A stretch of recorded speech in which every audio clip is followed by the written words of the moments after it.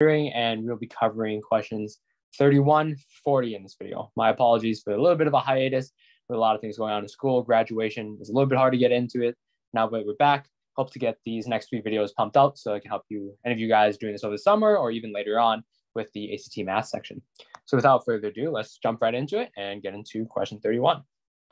So question 31 asks us, the vector I represents 1 mile per hour east and the vector J represents 1 mile per hour north. Maria is jogging south at 12 miles per hour. One of the following vectors represents Maria's velocity in miles per hour. Which one? So let's break it down to the 4 parts we say again. So what is this question asking us? Well, this question is really just asking us which one of these vectors represents Maria going 12 miles per hour south in this case. And so let's kind of draw this out. What does this all mean? Well, if I draw out kind of a vector plane or just a XY axis, we see that vector I represents 1 mile per hour east. So that's X. And remember your directions, never eat soggy waffles, north, east, southwest. So that's I, and then 1 hour per hour north represents the vector J. So if I'm doing 12 miles per hour south, that would be down here at a vector of 12. And so since here, I'll be working with J in that case. And so I'm going down, so not positive, this would be negative 12 per miles per hour down in terms of south. And so it'd be negative 12J. And so here, I'm gonna look at my answer. Does that make sense? Yep. So remember, I would be east-west, so that makes no sense. A would be wrong. C, and that makes no sense to have E. And so then really, is it 12J or negative J? And in this case, you're talking about south in this case, so it's gonna be negative. Awesome. Moving on, question 32. 4 identical glasses are shown below. 1 glass is empty. The other 3 glasses are 1/4 full, 1/2 full, and 4/5 full of water, respectively. If the water were redistributed equally among the 4 glasses, what fractional part of each glass would be filled?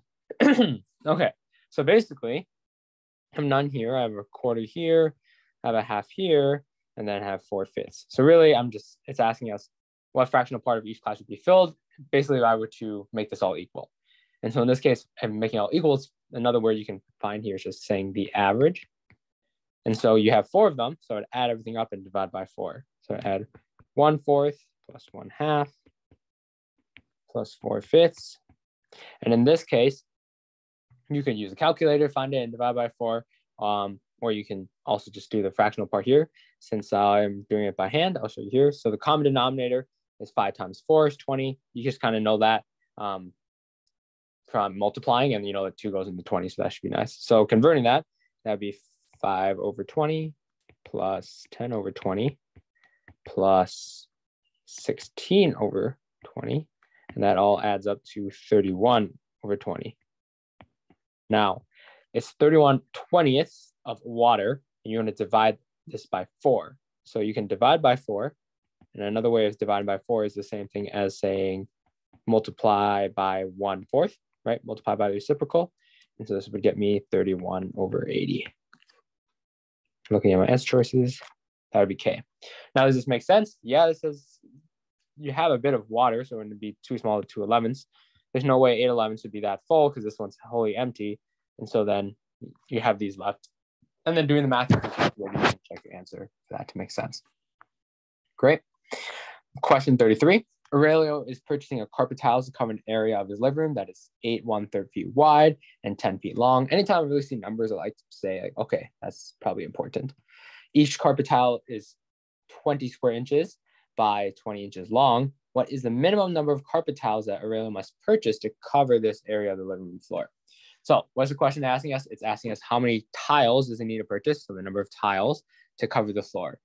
And so in this case, the biggest thing to note here that many people will get caught up on is it says inches by feet. So you really just want to choose one to convert one to the other. It really doesn't matter.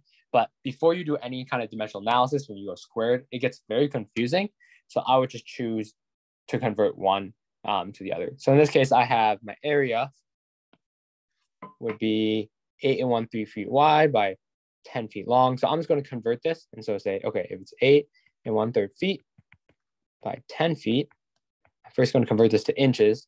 So that's a multiplying by 12 because there's 12 inches in a foot. And so here I'd have 120 inches now by 8 times 1/3, which would be 100, right? So it's 100 times 120, and so that'd be 112,000 inches squared. This is my area. And then now we have to divide it by the tiles. Notice I've now made it to inches, so I can just find the area of the tile. So just put the tile here. Tile area is 20 by 20, so it's equal to 400. And so 400 inches squared. I'm going to divide that 400 inches squared. And then from here, you can say that 12 divided by 4 is 3, and then you add the extra 0. So it's 30 tiles, right? And that relatively makes sense. If it's 20 inches wide by 20 inches wide, it's about like 1.5 feet. And so if it's 8 by 10, it's probably a little less than 80. So about half of that. It's around the 40 area, and that would make logical sense. Awesome. But the number one thing I would always tell most of my students here is for 33 is to always make sure you just change the units to be the same. Otherwise, you will get caught up into the answers if you do 8 by 1/3 times 10 divided by 20 by 20. There's other questions on that too, asking like inch squared conversions, and that's just a lot to deal with. And I would just use a sample number there. But if you have a question on that, shoot me down in the comments and I can answer that there. Awesome. So 34, in a standard XY coordinate plane, a circle with its center 8, 5 and a radius of 9 coordinates has which of the following equations? So the biggest thing to note here is the equation of a circle by a coordinate plane. This is really just testing your knowledge. You have to remember it from your either pre-calc class, trig, or probably geometries when you saw it, maybe algebra too. But just a gentle reminder, you have, I'll write this in black so you can remember. It is x minus h squared plus y minus k squared equals r squared. And in this case, h and k are your centers. Your hk is your center. Oops, switch those two up. Your hk is your center, and your r is your radius. And so plugging these in, if it has the center 8, 5, it should be minus 8 minus 5. So you should have x minus 8 squared plus y minus 5 squared. The way I like to remember it's kind of opposite. It's like what value would y or x have to be 0? So it's 8, 5. And then that's equal to 9 squared, which is 81. So I'm looking through this. I should get rid of all the 9s because this should be 9 squared. And which one has the minus 5 minus 8? And that's only going to be f, right? Straightforward problem. Remember, all these problems are worth the same. And it really comes down to a little bit of content review. So if that was a little bit confusing, maybe it's just time to brush up a little bit of your geometry so it can help you a bit there. Awesome. So now we get to this part, 35 and 38. And when you're at this part, you kind of want to take a deep breath because that's when I feel like the transition hits a little harder. You're about halfway through the test and you get this big word problem. It usually has these little squares, like use the following information to do these like 3-4 problems. And it gives you a lot of stuff, right? This also is starting a little bit when the questions pick up a little difficulty. So pat yourself on the back a little bit. You've done halfway through this test, but now really take a deep breath. Know the challenge is coming up a little harder, and you really just want to embrace that. So from here, then my number one thing for this is like most of this information is probably not that useful. You really just want to focus on the numbers. What is this about? And that's really when you're going to get the gist of it. This is not the reading section, it's the math section. So don't hang on to every words very dearly because some of it really doesn't matter. So in this question, many humans carry the YQ77 gene. The YQ test determines with 100% accuracy whether a human carries YQ77. If a YQ test result is positive, the human carries the YQ77 gene. If a YQ test result is negative, the human does not carry the YQ77. Sam designed a less expensive test for the YQ77 called the SAM77 test. It produces some incorrect results, so that's probably important to know. To determine the accuracy of SAM77 tests, both tests were administered to 1,000 volunteers. The results from the administration are on this table below. And you can see here it's kind of the overlap of positive, negative tests, and so forth. Awesome. It costs $2,500 to administer each YQ test and $50 to administer the SAM77 test. What was the total cost to administer to all volunteers? So basically, how much did it cost to give these to both volunteers? Well, how many volunteers were there? There were 1,000. And then it costs, you did both. So first you have 2,500 times 1,000. That's 2.5 million. That's a lot of dough. And then the other one is $50 times 1,000. And that's just going to be 50,000. So adding them up, you should get $2,550,000. So obviously here, if it's 2,500 and you give it to 1,000 volunteers, in that case, it's going to be that much money. And no, here you can see that how you can like get mixed up with the table, right? It's not asking about the table. You don't have to worry about right now. That's separate. This one's just asking about how many volunteers were there. And there were 1,000. So these don't make any sense. And you're really just looking for that total for E. Perfect. 36. What percent of the volunteers actually carry Y77? So this is now we're looking at the table and you're like, okay, what does this mean? Well, remember, the positive YQ test is the ones that actually have the positive YQ. And then the negative YQ test. So I really want to look at these because this is the one that's 100% accurate. Whereas this is where we're testing. This is where we're testing these results. So if I want to know how many volunteers actually carry Y77, I want to look at this. I don't care about the SAM77 at the moment because I know that's the one that's inaccurate. I want the one that has 100% accuracy, which is this guy. And so how many volunteers? There were 1,000. And then it's 590 plus the 25. Now, if you want to get into detail, what does that mean? This one means SAM has a negative result, but actually is positive. So it's a false negative in that case. And so adding this up, you have 615 over 1,000. And that adds up to, and then that's 0.615. Remember, it is percentage. So you multiply 100% and 61.5% will be that answer. Perfect. For 37, how many volunteers did SAM test give an incorrect result? So we have to think about which one's incorrect. Well, this is where we want to rely on this table, right? In this case, the good result is when it's positive and positive because that means it does the right thing. And then the negative result is a good thing. The bad ones is when it contrasts that YQ test because you know the YQ test has 100% accuracy. And the SAM77 test is the one that produces those incorrect results. And so those incorrect results would be these, the ones where SAM77 tests negative, when it should be positive, and when it tests positive, when it should be negative. So here, that would be 25 plus the 10, and so that gets you a total of 35. This just seems kind of like a really bad test. Ideally, they could give you that, but as you can see, there is quite a bit of overlap between the positive and the negative test of it being somewhat applicable in that regard. Awesome. Let's move to question 38. One of the volunteers whose SAM77 test result was positive will be chosen at random. To the nearest 0.001, what is the probability the chosen volunteer does not possess YQ77? Okay, so we have to think about what are we trying to compare. So we want to say does not possess YQ77, which means it's negative, right? And it says one of the volunteers whose test result was positive. So SAM77 tests, how many positive were there? Well, we have to add them up. There is the 590 here plus the 10. So the total on the bottom, how many tests positive is 590 plus 10.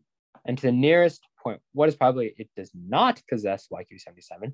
Well, that's the one that should have the negative YQ test. So that would be the 10. And so here it would be 10 over 600. Oops, that's a 6,000. And then you want to use a calculator there to calculate that out. You can kind of estimate, I'm just pulling up my calculator here, kind of estimate it should be about 1% because 10 over 600 is quite small. And that would be equal to, using calculator, 0.0166, and then that just rounds up to 0.017.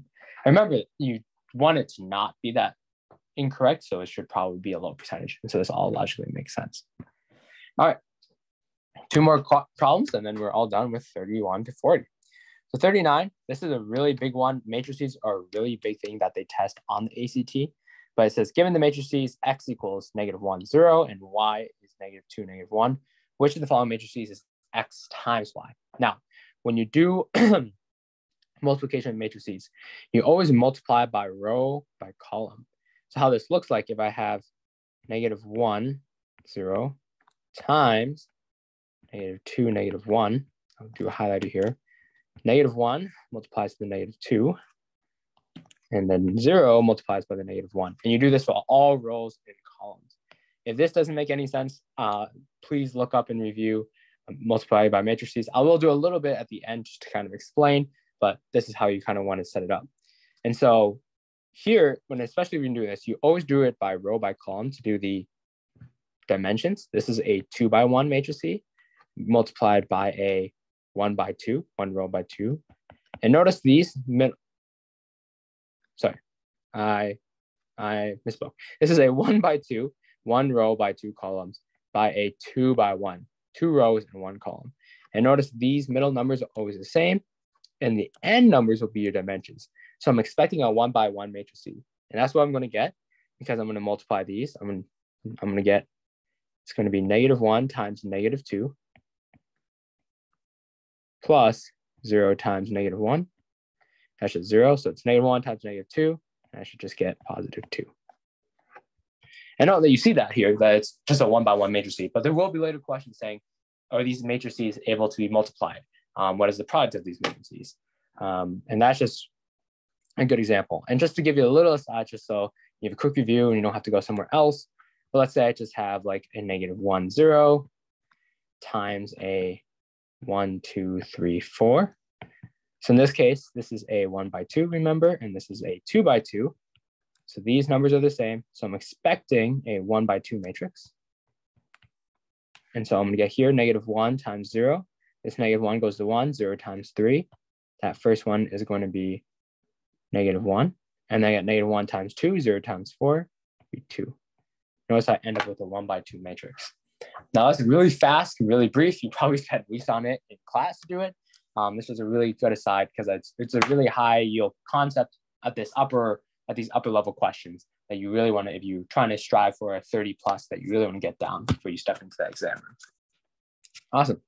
Lastly, Morty, regardless how the graph is oriented in a standard XY coordinate plane, no graph in one of the following categories has a vertical line of symmetry. Which one? You can just draw these, and then you could help yourself through that. But you can, a line definitely has one. Just draw in here. So that's wrong. A square. Yeah, you could probably draw that. Good. A pentagon. You can draw a pentagon. Good. So you're good there. Now you have a parallelogram, and this could be a bit difficult to think about. I would just draw the shapes. So a parallelogram has two sides that are the same, and they're parallel, and you can twist it to be somewhat similar. A scalene triangle, on the other hand, has three sides that are different, and by that logic, I would go with K. And if you try to do it and whatever, I would just do the one that's most logical. A scalene triangle is a triangle with three different lengths and sides. So if you were to draw a vertical line of symmetry, you'd be very hard pressed to compared to a parallelogram. Awesome. Well, that is questions 31 through 40. Ran through it quick. If there's any questions, please leave me a comment down below. Without, keep on grinding, take care, and I'll see you in the next video. Thanks.